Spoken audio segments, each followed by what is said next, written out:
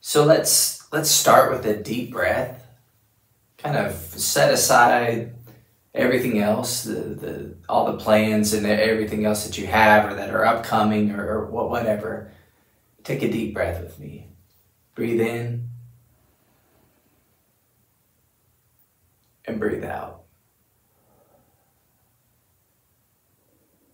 And now make it a prayer. Breathe in, and as you breathe in the Spirit of God, the breath of God, the presence of God, God's love and joy and peace and grace. And breathe out, and as you breathe out, let go of your fear, let go of your sin and your anxiety, your insecurities. Breathe in, breathe out. Let's pray together. Lord, thank you for this time together, and we ask that you would open our eyes, our ears, our hearts, our minds. Help us to be aware of your presence with us. Pour out your Spirit on us. Shape us to be the people that you want us to be. In Christ's name we pray. Amen. And as we continue to reflect together on the Apostles' Creed, I invite you to say it along with me. I believe in God, the Father Almighty, maker of heaven and earth, and in Jesus Christ, his only Son, our Lord, who was conceived by the Holy Spirit, born of the Virgin Mary, suffered under Pontius Pilate, was crucified, dead, and buried. He descended to the dead. On the third day he rose from the dead. He ascended into heaven and sitteth at the right hand of God the Father Almighty. From thence he shall come to judge the quick and the dead. I believe in the Holy Spirit, the Holy Catholic Church, the communion of saints, the forgiveness of sins, the resurrection of the body, and the life everlasting. Amen. On the third day he rose from the dead. This is something we proclaim at least once every year at Easter, but I'm not sure we can ever really proclaim it enough, because everything hinges on this. He rose from the dead. I mean, it's the center of everything. Literally, it's at the center of the creed, the center of our faith.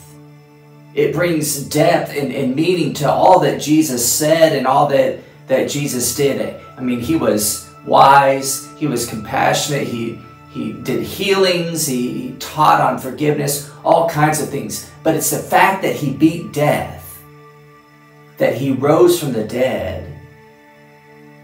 That's why we follow him and worship him. That's why we exist. Everything hinges on this. On the third day, he rose from the dead. On the third day, the impossible happened. It's hard to even begin to put into words. Hard to wrap our minds around it. You can't really do it. Doesn't make a whole lot of sense. It stretches the imagination, which has become kind of a theme, hasn't it? And most of the most popular film versions of Jesus' life struggle with this Godspell, Jesus Christ Superstar, Passion of the Christ. When it comes to rising from the dead, they show a sunrise maybe, some light coming in, the stone rolled away. It makes sense. Even the Gospels struggle with it. We have 4 different versions of the event. 4 different ways of 4 different perspectives on what happened. See, Matthew mentions an earthquake and an angel. Mark has a young man. Luke says there were 2 men in dazzling clothes. John talks about the linen cloths around Jesus, and he mentions 2 angels and Jesus himself. They all have different versions of who and how many people were even there to see anything. And none of them give any hint or clue as to what actually happened inside that tomb. What a a body being raised from the dead looks like or feels like four versions of what happened. You could say that that's evidence that they made it all up. Maybe so. But if everyone is giving the exact same version of events, it's a pretty good sign that somebody has been tampering with the testimony, because we all don't see all things all the same way. I mean, if it was a lie, well, the apostles died for this lie. They went to great lengths to share it, to spread it as far as they possibly could. I believe that they struggled with it because why wouldn't you struggle with it? Any version is going to sound crazy. The impossible happened. On the third day, he arose from the dead.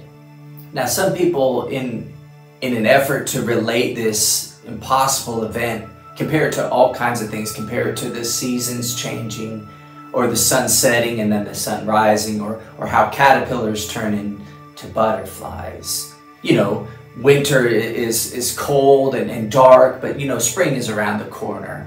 Or the sun sets and the world goes dark and dreary, but you know the sunrise is eventually coming. Or caterpillars form themselves into a cocoon and they sit there for days, but eventually they'll emerge as a butterfly. Now, all of those things are great. They're hopeful even, but they don't even hold a candle to this. They're nothing compared to what we're talking about. Jesus rose from the dead, crucified, dead and buried, descended to the dead, and now alive again. Not a ghost, not a spirit, not a hallucination, but eats and has scars and alive. Winter to spring is the natural course of things. Same with sunrises and butterflies. The natural course of things for a dead body is decomposition. A dead body, a person raised from the dead, not CPR, not defibrillated with shock paddles, not resuscitated, dead, fully dead, and then raised, resurrected. Something entirely new. The impossible happened. On the third day, he rose from the dead. And perhaps just as crazy is the apostles don't even bother trying to share or explain what this might mean for us. A future hope or life after death. It's almost like you and I aren't at the center of everything. Christ is. Instead, what they say is, Christ is risen. Go, spread the news. People need to hear about this. Share this. The impossible happened. Everything hinges on this. One of the things that I find most uncomfortable about resurrection is that it's not really something I can do at all. I can't do anything about it. I can't control it. It's out of my hands. I can't even really practice it. It's something only God can do. A miracle, a mystery, the impossible. It's not that the apostles were saying as Jesus was hanging on the cross, oh, just wait. This isn't that bad. He'll rise from the dead. Or as they buried him, they weren't saying that it's okay. This is temporary. Or as his body decomposed in the tomb on Saturday, they weren't saying, just hold on, just trust. No. They felt the same way we feel when we face our own mortality, our failures, our losses. That's it, the end. Game over. Move on. But on the third day, he rose from the dead. Impossible. Hard to even put into words, much less wrap our minds around it. You can't really do it. And yet this is the center of our faith. This is the crux of who Jesus is. So share it. Spread the news. It doesn't make a whole lot of sense. I get it. It's crazy. And yet everything hinges on this. With God, all things are possible.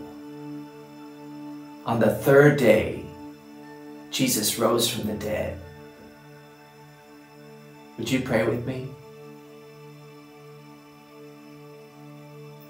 Lord, help us as we learn to trust in you,